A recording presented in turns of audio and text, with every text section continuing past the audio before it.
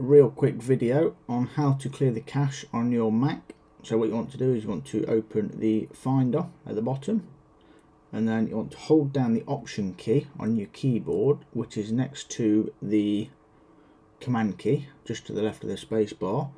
Hold that down, and then you want to go to Go, and you should see Library. If I let go of the Option key, Library disappears.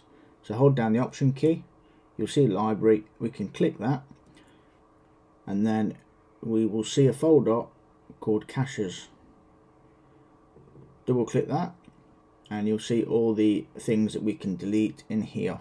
If you right click up here, it will show you the file path, and then what we can do is we can just left click on one of these folders once, and then Command and A.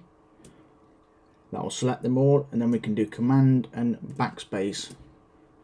That will send them to the trash, and then we can go down to the trash and empty that. Click empty, and that's done.